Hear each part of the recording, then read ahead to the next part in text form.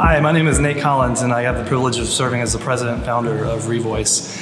I'd just like to take this opportunity to invite you to our 2023 conference, where the theme will be Made for Love. It feels really good to be here with you guys. We're gonna have a great time worshiping together. We're gonna have a great time growing together. I will be crying, so maybe we'll be crying together. We often talk about Revoice as a sort of like big family reunion, but we wanna help you connect with people who have shared experiences, because we recognize that even in our community, there's a lot of diversity. We need a safe space for those of us who love Jesus, but are also gay Christians. I'm among people who understand me. I don't have to tone down parts of me. I don't have to worry about being misunderstood.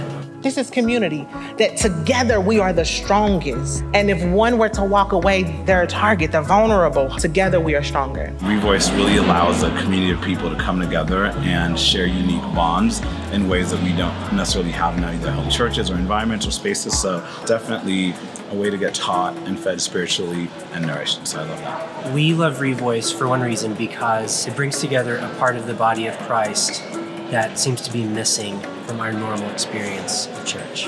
It is about connection and community.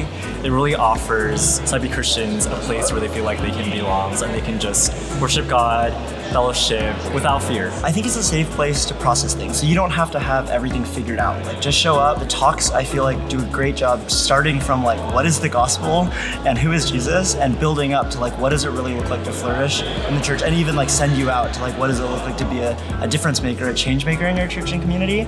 Yes, remember that Jesus knows what you're going through and experiencing. These are truly awful things, and they're far too common for all of us. Know that you are a queer and priceless treasure, and that you shine. You shine because God made you to shine. I wish people knew that the most exciting thing about Revoice is not that we talk about being gay. It's that we can acknowledge the reality of our experiences of sexuality while we talk about our love for Jesus. To hear similar stories as my own and not having to explain myself, over-explain myself, to be trusted, to hear vulnerability. It's just such a beautiful space. There's no fear, it's just family. I would say just come. I promise you, you won't regret it. It will be life-changing, especially if it's your first time. You will feel parts of you that have felt unknown. Just be like, oh, I get it. Because I remember the first year I walked in, I immediately just started crying, because it's like, everybody in this room gets it. You don't have to explain who you are, how you exist. You don't have to fight to be validated, because everybody just simply being at Revoice validates your existence.